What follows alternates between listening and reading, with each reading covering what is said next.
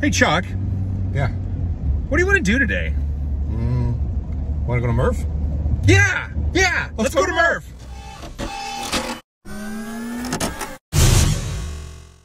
And off we went to the MidWest RepRap Festival. It's in Goshen, Indiana. It's one of the bigger 3D printing conferences, and it was back for 2021. We got there late Friday evening where people were still setting up. We set up our booth, and then we checked everything out. There were all kinds of printers there. It was a smaller crowd because of the COVID limitations, but we had a lot of fun. There was even the annual tug of war where they try to pull apart a glute bonded PLA print and still couldn't do it.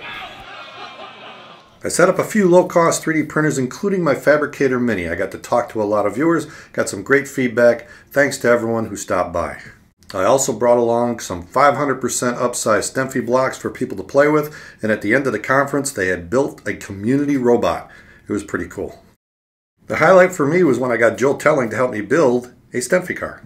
Stemphy.org has the parts to build a rubber band driven car. You download the parts, you 3D print it, and normally they fit on an Ender 3 bed just like this, and you can build it. It's nice and small, but I wanted to go big. So I printed a bunch of 500% upsized parts and made my own kit for a Stemphy racer. We used a bungee for the rubber band and some rope for the string. This is how it went. We're going to build this, a Stemphy car. A Stemphy car? A Stemphy car. A Stemphy car. But we're going to build it big. Big? How big? How big? 500% 500% scale. 500% big. That's really large. Can you help me? Yeah. I need help. Yeah, let's do it. I like big prints, and I cannot lie. All right. Okay. What were these printed on? These were printed on a CR30. The belt printer. Okay. These were printed on an Ender 3. Oh. Is there anyone you know of that can tell me more about it? There is a channel called Filament Friday. Filament what day? Filament Friday. Filament Friday? Where you can see all this in action. You should watch it sometime. And step one is done. Wow! Wow! Now the wheels.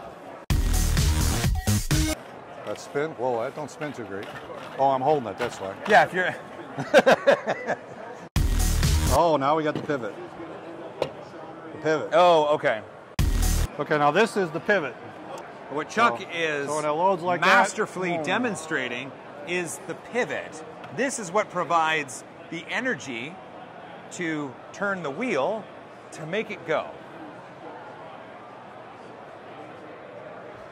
Did you just dab on that? Now we're to this. We're to the front of it. Spacer. And twist. All right. So that goes on there like that.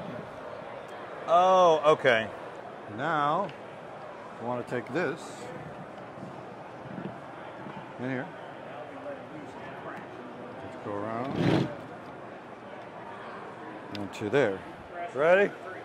1, 2, 3.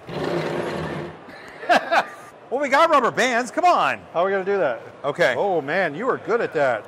This is why I brought them along. I tried to do that for 20 minutes over there and couldn't get it to work.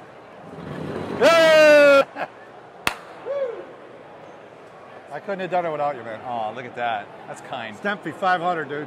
Thanks for watching. If you made this far, you're awesome. Don't forget to hug each other more. And as always, high five. High five.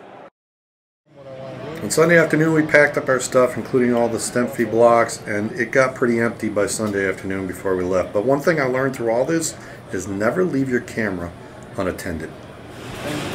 Hey Jim. What's up, Joe? How's it going? It's going good. This is Chuck's iPad, but we're just going to make a movie and publish it to his YouTube channel. Well, he's not looking. I like that. That's a great idea. Hey, what should we do? He's right there, but he doesn't even know where there. Yeah, move your head, move your head. Ah, okay. I'm not touching you. I'm... Oh. Shh. We've been had. Cheese it!